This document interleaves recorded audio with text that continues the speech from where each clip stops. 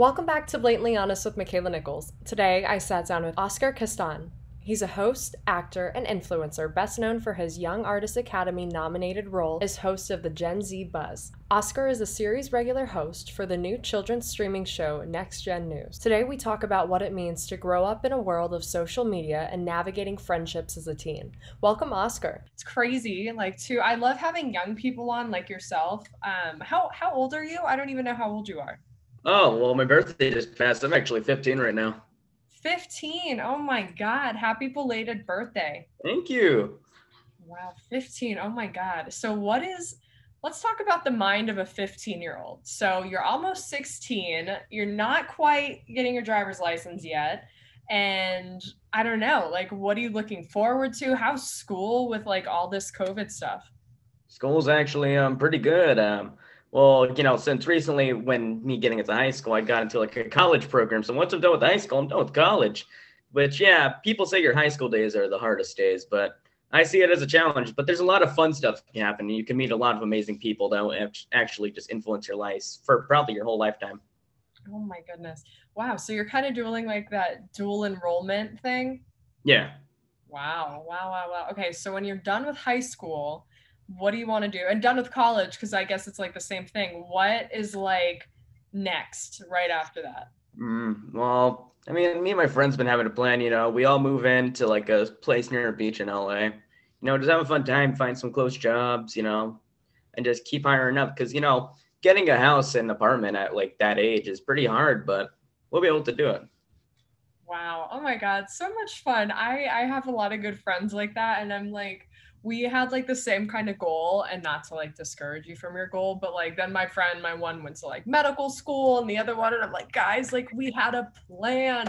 Um, Uh, so then, no, that's cool. I hope you and your buddies are able to do that. So Oscar, I really kind of want to pick your brain about social media because obviously, you're a host, an actor, and an influencer. I'm very curious to like understand your whole perception about being an influencer and what that means because I feel like that word means so many different things. So as a 15-year-old, what does the word influencer mean to you and how does it apply to you? well, with influencer, I kind of see it as a sign, really. More like a lot of people will look up to you. Some as like a hero, like a model, role model, stuff like that. Yeah, I feel like the word influencer can mean so many different things. You see Yes. like TikTok influencers and Instagram influencers. I mean, do you think all influencers are good influencers? Well, yes. Well, yeah, but there's all like there could be some like bad ones, but I wouldn't say necessarily bad, but everyone has a different way of teaching. But like, we've seen some cases of like some people accidentally doing bad things, but that's what kind of is being an influencer. You can't mess up. You got to be good because a lot of people will look up to you.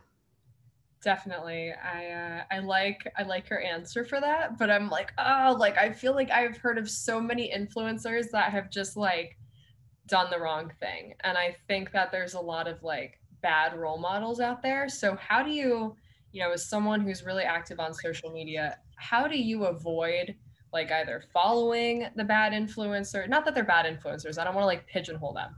Influencers that have made the wrong choice, how do you not follow in their footsteps? Well, I mean, I kind of like I only take the good bits of it. Like, you can't necessarily just copy somebody. Everyone and influencers always have their own version of it. Mhm. It's not necessarily the same thing. Like, yeah, people could do gaming, some people can do TikToks, modeling, but they all each put their own spin into it, not necessarily copying it. So that's why, like, yeah, they can copy it, but like they don't copy about almost everything. So like even if like an influencer I looked up to did something bad, I only ever like copy the good things about him, never strive to go to the bad side, but only stay on the good side. Definitely. No, that's good. And it's very evident that you have a good head on your shoulders and you're like, all right, I'm going to do everything as best I can. Because sometimes I think it can be hard. Like you have all this pressure of social media and like, how can I be the best version of myself and how can I make people like me? I mean, do you ever struggle with like your own sense of identity or do you know like who you are wholeheartedly? Well, I mean, because I kind of bring my own self to social media. like, with everybody else, like sometimes they bring a different character, like different characters, for instance, on how they act. I mean, like for example, some person could be really nice, but they could play and they'd be like a bully character, like a role play for a YouTuber. And some people like they're like, oh, but yeah, so like with identity and stuff, like sometimes people get popular for things that they didn't necessarily want to get popular for, like maybe a duet, and then they'll get known as a person who basically had that identity of, oh, they did this. I kind of like to see the identity of something that you would want to do and basically who you are, and not something that you're labeled as just because of something that you got very popular, because you want people to like you for you, not just because of one thing. Definitely. Yeah, well said. You definitely want people to like you for you and not like whether it's copying or what have you. So let me ask Yes. you this. What do you think of the word millennial? Millennial. I think of the good old like the good old days of the internet. It was like the old west. A lot of stuff undiscovered and a lot of stuff known. But yeah, I just see millennials as, they were the OGs of the internet. When MySpace and YouTube barely started. So Yeah, yeah, great answer. So you're what, Gen Z, I think? yeah. Oh my God. Okay, so explain to me like Gen Z. Like what are the interests of Gen Z? If you don't know, that's fine. But like how would Hmm. you define Gen Z? Well, Gen Z is a lot of things. I mean, there's a lot of people who are Gen Z. I mean, like what part of me Gen Z is, influencer, but like me in real life, I'm more of like, just a regular old weeb kid. But yeah, there's like a ton of people in Gen Z. There we got the TikTokers, the influencers, the Instagrammers. There's a lot of things that Gen Z can do. And what they do, they are big like influence and stuff. But yeah, it's kind of hard to define what Gen Z really is, but it's a good sign of hope, Yeah, something for like that. sure. Do you think that like a lot of the older generation is like really quick to judge like Gen Z? Because I feel like I've heard so many things like, oh my God, like they can't put their phone down or this or that. Like, Yeah. That's a true thing, but we this because people just got to get used to it. But I mean, with every generation, they got to get used to something, because sooner or later, that thing it's going to get old, and out of the old and here comes in the new. So yeah. and at 15, like you have a career and you have stuff that you're doing, and that's fantastic because a lot of people that are young are like, well, I don't know what I want to do with my life. Like, I don't know what direction I'm going. What made you want to get into hosting? Hosting, that's a good thing, because people really they can want to do this stuff originally. Like for example, I think with like Bill Nye, he wanted to be like a musician or something, but like what you want to be in life always changes. I mean, how I started was I just wanted to be a regular old gaming YouTuber, something like Markiplier, for instance. But stuff changed, and just you start having new opportunities, and you start seeing all the choices you have. And it's not just like this one thing you like, but it can be an entirely new different thing. So I really, with like one of my most popular videos with interviewing Dave Pilkey, I actually interviewed him, and I found out, I can be really good at this. So I just continued doing it over and over. And then I found a passion I have for it. Wow. So let's talk a little bit about, you mentioned some like gaming stuff. Number one, it's really cool that you're doing the hosting stuff that you are and having those conversations. But two, just like, so video games, I feel like they have such a bad stigma associated with them. Like, oh my God, like kids need to like get outside and they need to like put the video games down. Like, what do you have to say to people who like have a problem with video games? Well, there's a ton of things like with video games, there's multiple things really. Because though video games, yes, it does have some cons, but there's some good stuff with it. Like with me, I've brought like I'm able to do a lot of puzzle solving things. With me excelling in school, I've kind of also used that knowledge for like games and stuff. I mean, that's how I really was as a kid. I just played games, but then I used the game knowledge I got from school, and then game knowledge I got from video games, and I put it towards school. And like kids not going outside, there is other ways on how to get like physical, like activity in. I mean, with VR gaming, you're really standing a lot. Beat Saber, you're just slicing blocks. You basically can get a lot of exercise from like VR gaming. Wow. See, I didn't know that. And I think like gaming, so when I was growing up, I played WoW, World of Warcraft. Ooh, World of Warcraft. I played, that was like the one game I played in like Sims, but like now there's like a million like the VR games. Like I've never in my life played a game where like you put on a, I don't know, a headset, what have you, and like you're, like you said, you're slicing stuff. How do you think gaming has, like, obviously it's changed a lot, but like how do you think it's connected people in ways that it normally wasn't? Well, I mean, think about it. Well, originally video games are really like a solo thing, like, with Pac-Man, just really playing by yourself. But video games have gotten more social, really. Like, for example, here's some good example, like World of Warcraft, it's still a fighting game, but also still have a lot of role play and social. And with recently with like some VR stuff, there's a game I go on with VR chat, and it's been, really helpful during the COVID pandemic. It kind of gives you a way of having that thing we once had in real life, but still, like before COVID, but still being able to experience it in VR and just, being what you want to be. Something like Ready Player One, for instance. Okay, yeah, I've heard of that.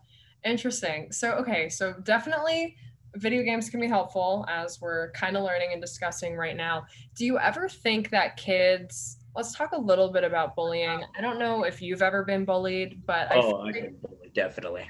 you've been bullied. You want to talk Oh, a little bit about most of my, let's see, hold up, kindergarten to fifth grade. kindergarten to fifth grade? Yeah, no friends at all. I had imaginary friends. Ah, Since I'm it so was sorry. hard. What were the kids doing to you? What were they saying? Oh, I mean, those are during the times where people, it was still during a dark age, I guess, during the time, or maybe it was from the school I was. But basically, kids think, they can be a bit of jerks at times, with like, oh, you have cooties, or you look different, or based on how your physique is, or something like that. Because they kind of just have like a stature thing of like how you're above somebody or you're below somebody. That's how it was for me. Mostly I was below and didn't have friends for a while. I mean, I did, but then they left. It would be maybe like a day or so. But yeah, either way, like, it was dark, man, but, I found some hope somewhere near third grade. And because, like, I was a bit chubby, but then one day it all changed. I want to say the story, but I've already told the story multiple times. Okay, I'll just skim through it. Yeah, a bunch of these fourth graders were basically like there was four of them. They were kicking down this second grader, and usually that would be a normal thing, but I would ignore it because I think, oh, that would be me then. It was more of like a do or don't thing. But that one day I changed and I was like, I'm gonna stand up for them. And basically, the biggest kid, I just said, hey, yo, stop doing that. It ain't right, man. And then I got pushed down by the biggest kid, but then something sparked, something connected that I didn't had. Because instead of, just running away, I got up with my broken nose. I basically whipped my nose. And I accidentally broke his jaw. And he looked like the Iron Giant. Yeah. And then nobody, like that kid just stopped. Like they all, like he was the biggest guy. And I didn't know I had that because I was told that I was weak. I would be kicked down, saying I was fat, slow, stuff like that. But then me taking down this guy, they were scared. They knew that they couldn't do that anymore. So they all left and I helped the kid get back to his class. Wow. So, So okay. So you're definitely a protector, right? So you stand up to the kids that, obviously like fighting, like avoided at all. I do not promote fighting at all. It was a do or don't situation. And the teachers really, they didn't do much with fighting during that school. They really didn't do anything. That's awful. So not only were you like being bullied yourself, and then, like you said, it switched, and then you're like, I'm going to stand up for someone else. And then, I don't know, you've kind of just been that way ever since. Like, have you ever, I don't know. I've stopped it, but I never put my fist up again because I knew what I could do and I just wanted to. I kind of used it as a scare tactic. So in case somebody is in that situation again, I'm kind of like, I kind of give them like a, hey, don't do that. And I kind of look scary, as some people would say. Okay, so scary Yeah. face. Understood. Well, that's good that you are looking out for, your fellow classmates and peers, but yeah, any way to avoid hitting someone. But hey, at least they knew. They're like, we're not going to mess with this kid ever again because like he might kick our butts. So that's good for you for standing up for someone else. Do you think that like video games helped you get through bullying? Like if you're feeling like really low inside, like was it kind of Oh, a release for you? yes, definitely. I mean, without having friends, really, I mostly just played video games or drew because I basically like I just looked up some characters and stuff like anime, for instance. I watched a bit of Pokemon, Dragon Ball, because these characters like I kind of related to how they were just low and stuff, and I would just watch them, and I didn't really have friends, so I just kind of thought of these characters as friends, really, Ugh, kind of the way I got through life. it breaks my heart that you didn't have friends. Hopefully, it sounds like now that you got some good buddies, the ones that you're going to move to LA with at some point, Yeah, get the house. So that makes me happy that you found that support group. And, I struggled with friendships when I was in middle school too. And it's like, sometimes people come and go out of your life, but it's good. Once you find that good small group of people, like hold on to that because those are going to be the people that are with you, like your ride or die, right? That's what they always say. yeah. So yeah, so I'm glad you found that. Like what can people expect from you? What are you working on? Well, I mean, I am working on some stuff right now. There's something really cool that I just got. I'm thinking of making some content about it, but I just gotta keep that a secret for a while until I actually do it. Got it. And Got I it. got I got some stuff up my sleeve that I haven't told anyone, and I've been told like how Tom Holland like he accidentally spoiled like lots of stuff in Avengers. Yes. That's me. But instead of actually speaking it out, my mom's just like, "You didn't say anything."